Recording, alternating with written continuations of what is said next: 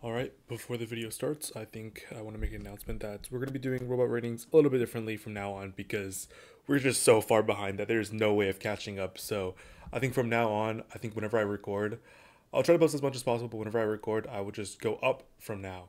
So then we will still see the newest content, right? So, anyways, but to begin with today, though, I hope you guys don't have any problem with that because I think that's as best as we could do without making a sauce page, like a voting page for which ones should make the cut. Right? We could also do that. So let me know if we want to do this where like we just go up, or we can do where there will be a voting page where however many whatever post gets a lot of certain votes gets to be in the video, right? Okay. But anyways, to begin with today though, we do have uh 675C and we have their robot and their rate reduction page. So I would definitely check this out. Highly recommend this. It's actually really nice. So huge shout out to 675C for making a page with all the weights of the element of the game stuff of the parts. So that's nice.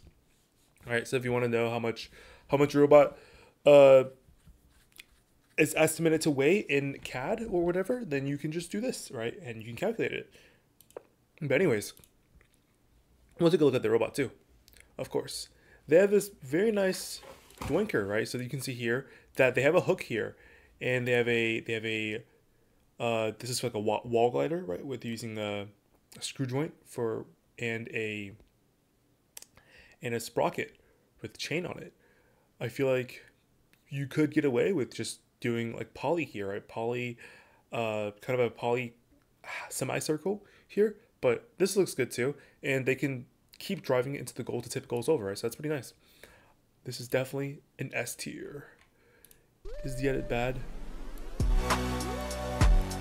All right. Cleanest Vex field. It's pretty clean. Um, that's cooked. I'm gonna give this a D tier.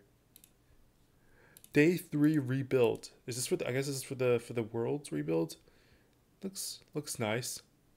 It's definitely still seeing Lady Brown from here, right? But can I say it is what it is? I do feel like where he has this bar could be a little bit too far forwards, right? On our bots, we have been doing a thing where we have three 36 teeths, right?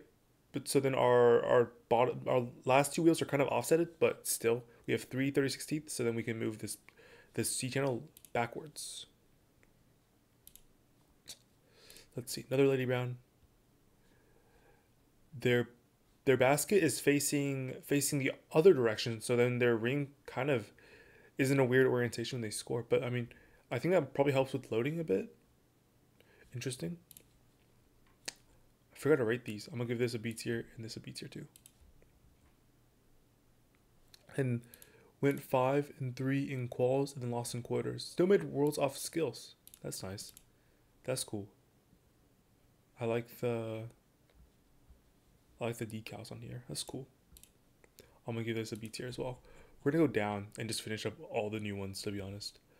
I'll add some connection points later. Yeah, this looks look a pretty standard robot again. We have the these are nice though, like to slide on the ground. I mean, you don't need them because if you want, you can just hard stop it, right? Because I feel like we like to use zip ties to hard stop things. Like we tie it to something higher, so then it hard stops very nicely. But I'm gonna give this an A tier. We have a Minecraft CAD.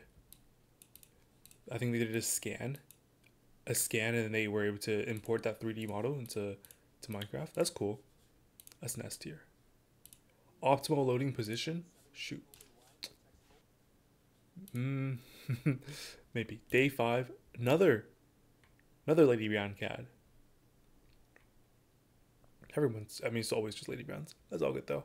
But I do like how they're connecting their outer Lady Brown chassis to their inner intake chassis.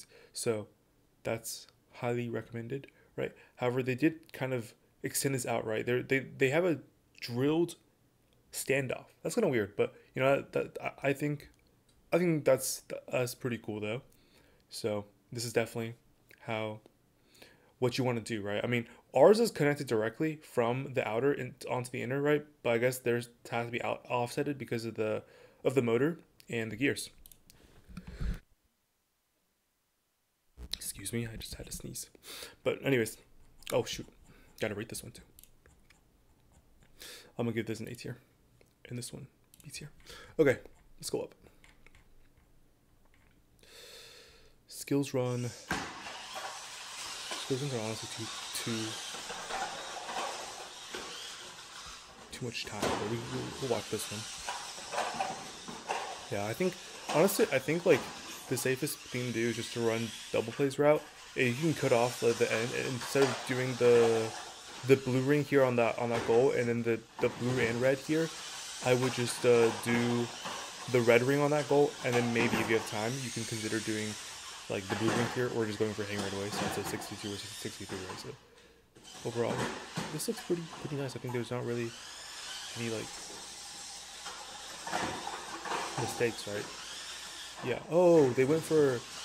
Oh, he hit the blue ring too on that. But yeah, if you don't have that red ring scored, just don't go for that blue ring, right? Because yeah, he doesn't have these red rings scored. So here you definitely want to run if he's doing that top ring there, that's a blue ring. Definitely want to run the route where you clear those two rings like further in. So at the start here, you would want to go further in to grab the goal or the ring for the Lady Brown, right?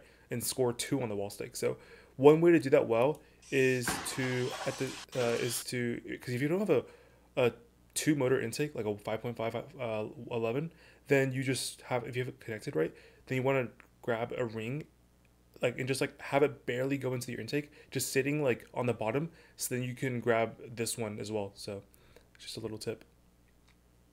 But yeah, top stake plus wall stake, Lady Brown work in progress. That's cool.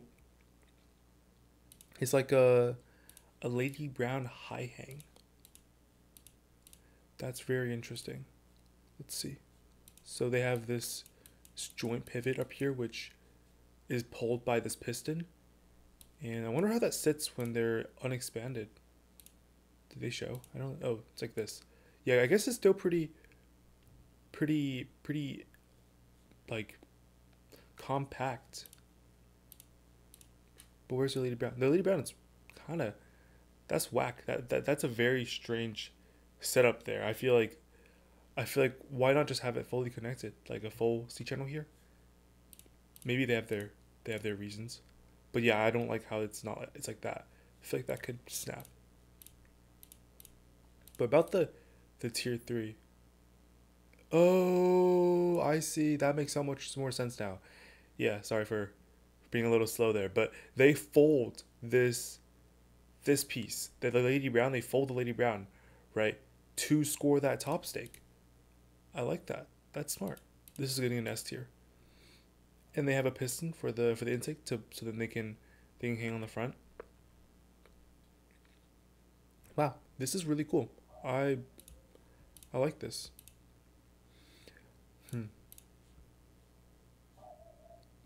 Yeah, this is interesting. Let me think about the expansion. I don't think there'd be any expansion issues either because they only expand forwards, right? All right. This is definitely something that I'm keeping a watch out on. This looks really nice because I think with how back their winch is, you can possibly even do hang with goal, right? This looks nice. I like this. S tier, work in progress drivetrain. Nice. I like the vertical motors. They look pretty cool, right? Saves a lot of space. You can make your drivetrain really short that way. I think this is 25. Damn, that's short. It's getting an A tier or B tier actually. Suggestions. Honestly, this looks nice. You know, he has his bottom brace, or he has his chassis brace on the bottom, so then he kind of have your hooks go as low as possible, right, for a quick pickup. So I like that. Yeah, this looks nice. It's gonna be tier as well. And then we have B score as well. So many things that people have been working on recently. Bam, just shoots it off. But yeah, that's it. Thank you guys.